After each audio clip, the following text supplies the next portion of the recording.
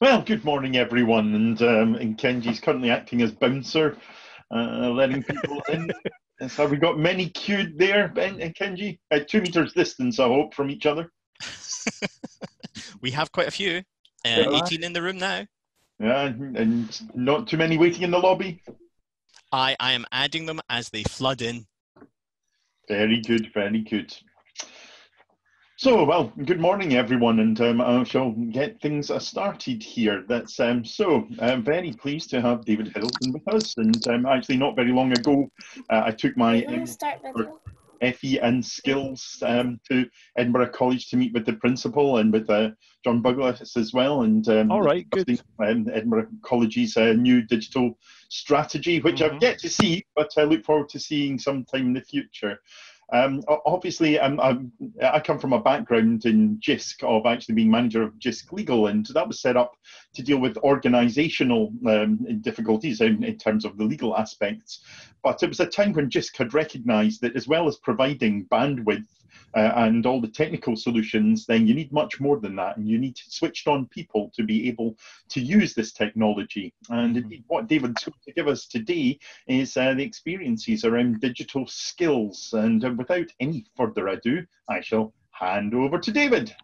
Thanks. I'll just share my screen now, Jason, if that's okay. And I'll just bring up the presentation. Let me know if you can't hear me clearly, and I'll readjust my mic or whatever I need to do. So can I just make sure everybody can hear me? Loud and clear, David. Thanks. Right. So first of all, let me introduce myself. My name's David Hiddleston. I have a role at Edinburgh College as a curriculum leader in core and essential skills. The focus is actually digital skills for me in the college, and it's delivering to levels 3, 4, 5 and 6. So traditionally we deliver core skills ICT to a range of vocational areas, but we're also now looking at an alternative program as well to the core skills ICT, and that includes us developing some bridging units like Edinburgh College units itself with some groups. The digital literacy units that have come on board, which I'm going to talk about further on in the presentation, will be something that's an alternative as well. So what I've found over the last 2 weeks, there has been a sudden increase of digital learning and delivery. But the difficulty is, how well has our students and staff for online learning and delivery? Now, there's been issues with availability of digital devices, broadband, internet access, and also digital literacy skills itself. However, what has actually been a real positive is the whole FE sector has actually embraced digital skills and digital learning. And we're finding our way through things, and so is our learners as well. So suddenly, for digital literacy and digital skills not being, number one, it's suddenly overnight it has become number one. So I suddenly decided I need to revisit this and have a look at it, and that's why I've come up with the title Digital Literacy Revisited. There's going to be 2 questions as part of this presentation, which I'm looking for comments from each individual. If you want to do that, it's not mandatory. And if you actually comment in the chat window area, so there'll be 2 questions. The first question is, what is digital literacy? What does it mean to you in your role, or what does it mean to your organisation? So if you take, for example, what Jason's mentioned already, Edinburgh College has a digital strategy, and as part of that digital strategy, it will include digital skills and digital literacy. So what does it mean to you? So if you just type away, and what I'm going to do with these comments after this presentation is finished, I'll actually gather them all and put them into some sort of creative mind map, so that you'll have access to afterwards. and hopefully I can see some of these comments. So the first one from Owen Friel is the ability to navigate the current technology opportunities to get the best out of it for yourself and others. Yeah, that's good. Sterling, key part of my role in the college digital. Yeah, spot on. Yeah. I only want to spend about a minute on this. It's just to get it started. The knowledge of ability to use technology and applications. That's a good one. Clear embedding of digital skills into every unit. Yeah, that's from Rick Wayman. Yeah, Rick's at Edinburgh College. Scott Connor, the ability to use digital tools effectively in order to undertake the functions required by your organisation and your role. Also, ability to engage with new tools. Yeah.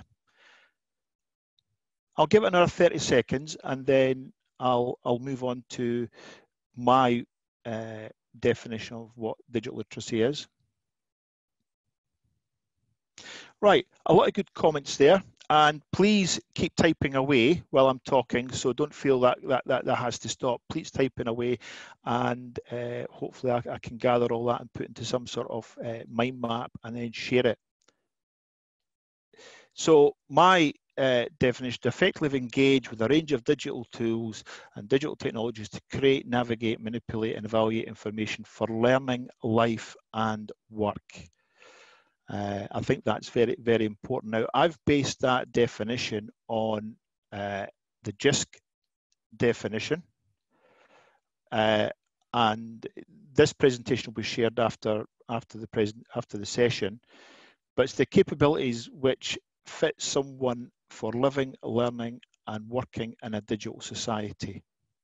Now, I quite like the JISC definition, and how I've actually delivered for many years is based on a framework, a diagram, and it's the 6 elements. And you'll find that there is a diagram there which is grouped together and they all overlap.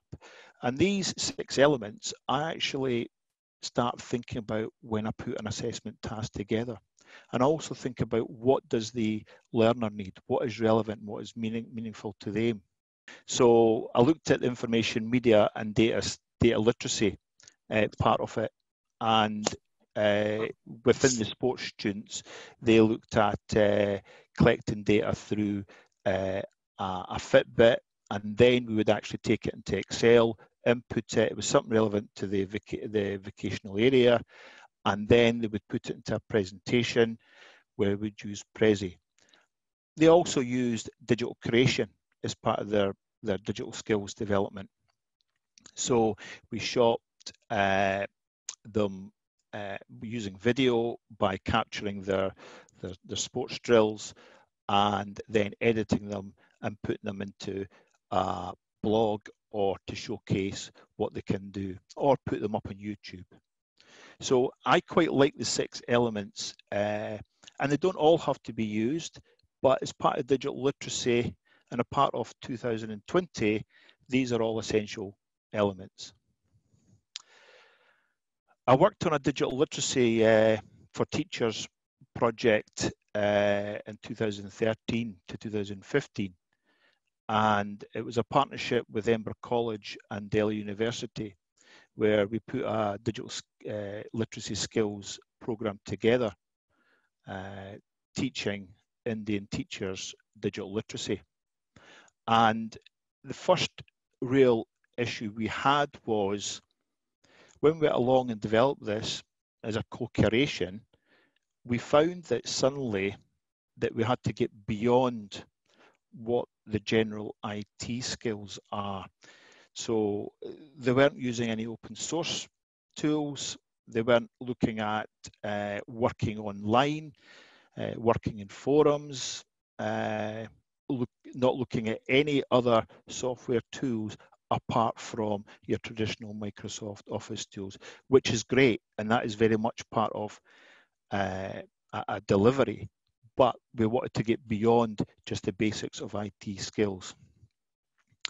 Now, digital literacy is very open-ended, and why I use that example is because when we went out there, we were thinking delivering basic IT skills.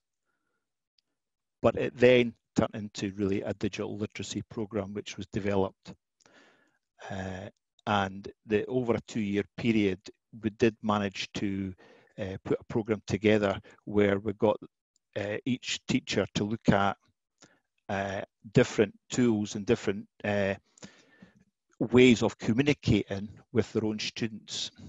And it was over 100 teachers across that 2 years, and each teacher worked on a different campus. They're now sharing that, and there's good examples out there where they have run their own programs on digital literacy for teachers. So that's what really opened my mind to it, and that's the reason why I'm revisiting it now, because I feel we're at the stage again where there is a lot of teachers now actually having to use other digital literacy tools other than what they normally use. So the good example is Office 365. My students contacted me. They haven't got Word on their computer at home. Well, they have, because Office 365 is free, and part of a student's induction is they have access to Office 365. So it's just basic things like that that people haven't been really fully aware of, but it's until the last 2 weeks that we've have to go on into that space. The motivation for learners is making it relevant and meaningful to them, but it's also integrated into the vocational ward. So the example I've given here is a learner studying hairdressing could develop digital skills by using WordPress and Instagram to post examples of their hairdressing work. That then creates like an e-portfolio for them, and it also can be a way of promoting and showcasing their work. Another example is a learner studying vehicle maintenance could develop skills by using Microsoft Excel. I refer to that as data skills now. It's a starting point of data skills. They create a spreadsheet to input costs and different parts, which then they would do certain calculations. As also as part of that vehicle maintenance delivery, they could create a video check for customers during car servicing. So my colleague Alistair Tams at Midlothian campus at the moment is piloting with vehicle maintenance students, where the students are working in the workshop, but they have a camera strapped to them. So they're actually going through what repairs they're doing. That video comes back, they edit it, and they do an audio input as well to the piece of video. That would then be a piece of digital learning. But in the real world, organisations like Arnold Clark and other organisations, Ford, all use that technology. Again, it's relevant, and it's actually happening in the workshop. My last example is a learner studying sport, and I touched on this one earlier, and the reason why I touched on this one is because I wanted to actually talk about it a bit more. So a learner studying sport coaching could develop digital skills by using Microsoft L and Prezi. What they would do is they would collect the data using a Fitbit device for a physical activity that they would take part in.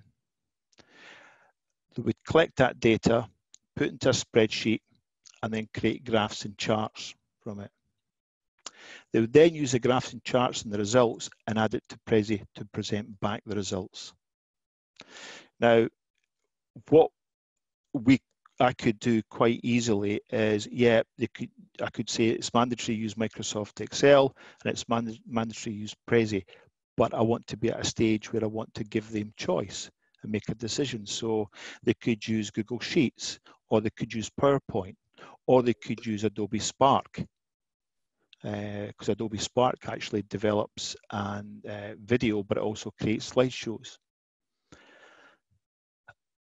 Out of these three examples I've given, across all the examples, the learners would also develop other core and essential skills, such as writing, using numbers, graphical information, and also presentation skills, and many, many more. The stage I want to get at is I want them to be able to identify what other skills, essential skills they have developed. I think Grant Taylor is actually logged into here, and I know Grant and I have had a lot of conversations before. It's about the student being able to identify the other essential skills they've developed. So when they go to an interview, I did this project at college, and I also developed problem solving, working with others, using numbers, all through a digital literacy project. But actually it's not digital literacy, it's a sports project. So it's important that we think about digital literacy either as standalone units, or we think about it as part of our vocational delivery, whether we integrate it or whether we embed it. But it's important it's right across the curriculum. So give examples of digital literacy activities in your own college or organisation. So again, if you could do the same again, is type your comments to the chat window area, and I'll try and pick up on some. And I'm happy, Jason, if you want to pick on up on some as well, if you wish. I'll keep an eye. Thanks.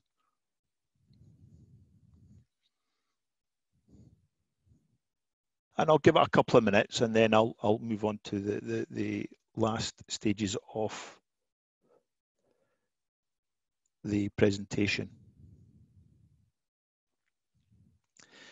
I wonder if Grant Taylor's in the room. I have no doubt he'll have something to type. Sorry, Grant, for putting you on the spot. So Owen, thanks Owen. Online on-demand training courses via recorded video. Yeah, good. That's a nice one. Yeah. Currently rolling out digital skills program on Future Learn MOOC in partnership with. Oh, great. Yeah, I know about that organisation, because I know we work in at Edinburgh College. We work in partnership with Bridge to Business, and we've been using some of their Future Learn materials, and they're very good. Digital capabilities, self-assessment, discover digital course, key part of future talent program, cybersecurity. Yeah, cybersecurity is very important. I like to refer to it as cyber skills now, rather than talk about keeping information safe. I think cyber skills is a more modern name for it.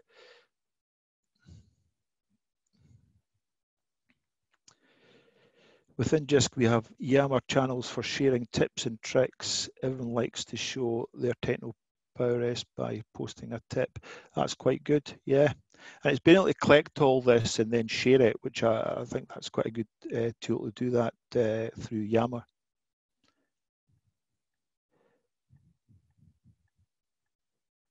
Yes, great. Right, what I'll do is I'll move back to the presentation. Again, you can continue typing. You can still add to question 1 and question 2.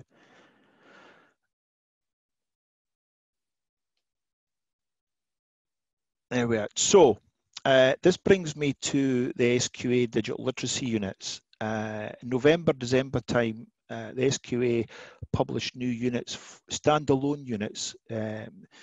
Please note they are standalone units and not a National Progression Award. They are standalone units for level 3 to 6. And the units have been designed to equip the essential digital literacy skills needed to safely use a range of technologies for everyday life, for learning and the workplace. Now, as part of my presentation, I could show you the units, but I'm not going to do that. But with the resource that will be sent out that you'll have access to, you'll have a direct link to these units. I quite like them on the basis that they are up to date, and if we were to compare it to ICT core skills is good, however, it's quite limited. I think the digital literacy units are a very good alternative because they're very open. They look at what I would say, they look at the 6 elements of JISC's digital literacy, the capabilities. Can I add, I haven't written these units, just in case anybody thinks that I have. I've not written these units. These were just published November, December, but I've actually given feedback on them and they've been updated in January. But it also covers a lot of the digital well-being areas and also the meta skills, where it encourages centres to do project-based learning. It encourages to make it relevant to the vocational area. And it talks about things like cloud-based technologies. And if we actually have a think about what Virtual Bridge has done over the last couple of weeks, whether it's OneNote or whether it's Microsoft Teams or the Google applications that have been covered, or if you think about Walter's delivery when looking at the productive side of things with digital skills, that's all in there. And it's all in the digital literacy units. Very much project-based and very much looking at co-creation. So I'm going to end this presentation by saying it's important to support everyone's digital literacy so that they can effectively participate socially, culturally in learning, life and work. If anybody wants to get in contact with me afterwards, that's my details, but I will be sending resources out, this presentation, the links to the JISC information, and also to the SQA units for digital literacy. And it's worth having a look because it's alternative to the core skills ICT. Thank you very much, David. Yeah, no problem. I'll just stop sharing, will I? Yeah, go on there and we can see all the faces if you want to gallery view indeed. Thank you very much for that. And so the check's in the post for your endorsement of the 6 elements approach from JISC. It's okay. I've got to say, Jason, that when these came out in it was 2013-14, it was good timing for the Delhi University project because that's what we based the delivery on. And it gave us a framework to explain and deliver what we wanted to do in India, because that's a different culture altogether. So it saved us a lot of work. Well, I will point out they were, of course, developed in very much in conjunction with the sectors as a whole that we support. So good. Thank you all for feeding into that. Well, if I may abuse my position by getting the first question in, yeah. Well, we know the competencies, and again, you very much take your point about developing the digital literacy in the context of the students' discipline area or what they're working towards. We know that from the Digital Experience Insights surveys, though the JISC offers and the institutions do, that the perception of students as to how much opportunity they're getting to develop digital skills is low because actually we're doing such a good job incorporating it into their learning. How do we raise the students' confidence and appreciation of the higher levels of digital skills that they're actually getting? Yeah, I mean, I think you're right. I think personally, I think it can be a bit patchy right across colleges and delivery, where there is a lot of good digital skills across different courses, and it has been embedded.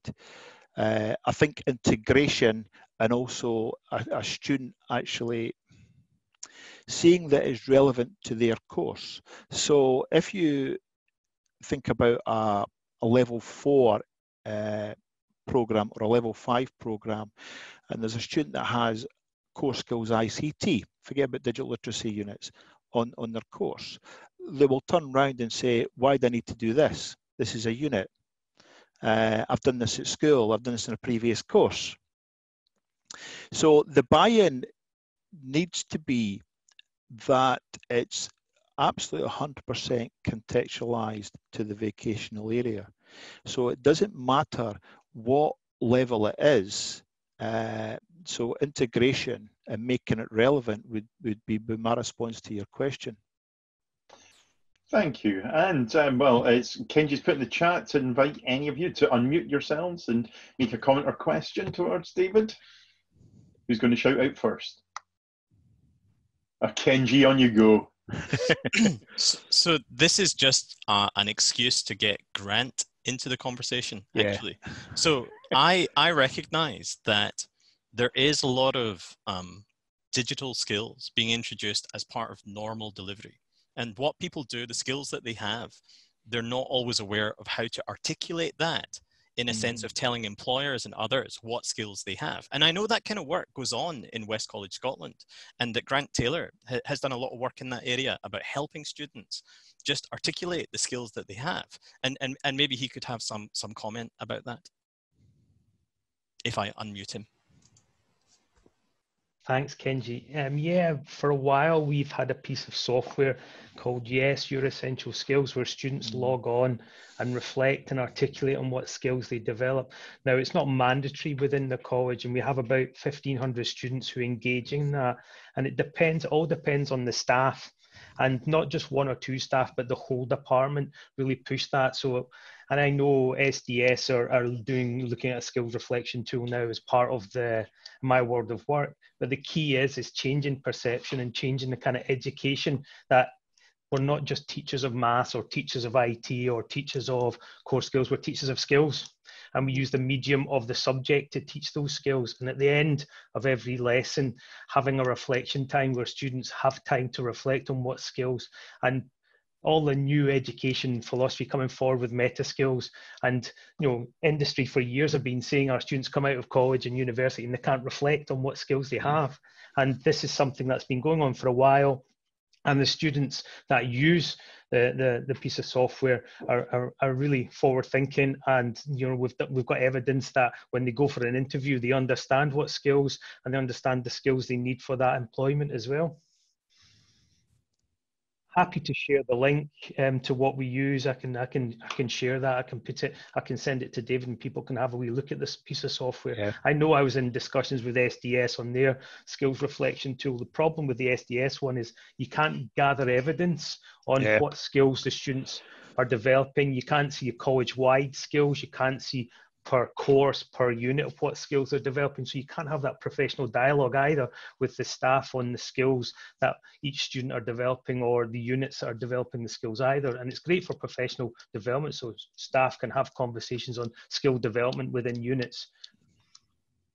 Thank you very much, Grant and Kenji, for introduction there. Any further questions? Yeah. Can you hear me? Yes. Yes. Yeah. Elsie, David, and I work at Hill. I am a Spanish teacher. We were talking here about developing confidence in students. Yeah. But I also think, for example, that we have to develop that confidence in teachers as well. Yes. Confident, in technology. I don't feel confident, and I'm in college for 5 hours a week, but I really want to develop my digital skills, because like this shows us that we need to develop them. Yeah, I think a lot. Like in this week has been wonderful because I have learned a lot. Well, I'm learning a lot. But I think that because if we are teachers of skills, we also have to be sure that we have those skills. And I can see that everyone here is quite good, and that you all have a lot of skills in this digital world, but I don't. And I can imagine that there are other teachers like me, and I don't know what else to do because I'm really into it, and I can now spend time doing it. But but when we're teaching, we have the so like when we are in college, when we are there, we don't have the time to spend like these hours here. Sure. I mean, I think you've raised a good point and question there. I mean, it's essential. CPD is essential for any educator, but with digital learning, I've always thought that there should be a digital learning program for teachers. and I know as part of the professional learning that I see in there, College Development Network are a good source, but also internal, there should be a lot more sharing of practice. And Kenji's mentioned earlier on about having a week for remote working. And Kenji, you can talk in a minute about that rather than me talk about something you've come up with. But I think that there needs to be mixed curriculum staff working on digital skills learning within each college. But there should be a framework like the JISC framework that we are all following, so that there's a standardization there. Now, I'm quite a creative teacher, but there is that standardization. Standardization is quite a creative process. I'm also an SQA external verifier for my SINs. And if there's a framework and there's a good foundation, then you can be more creative. And going back to the, because I've mentioned it in the presentation, going back to the 6 elements, that's the framework. So it's internal, using CDN, but there should be, UK or Scotland wide, there should be a digital learning framework for teachers. Yeah. Kenji. Thank you very much. Well, so comprehensive and coherent. We've got to half an hour, and so I'm going to close the formal part by thanking David for it. No problem. The conversation will continue afterwards. Thank you very much for your presentation, David, and your questions, but please hang on for further informal discussion. Thanks.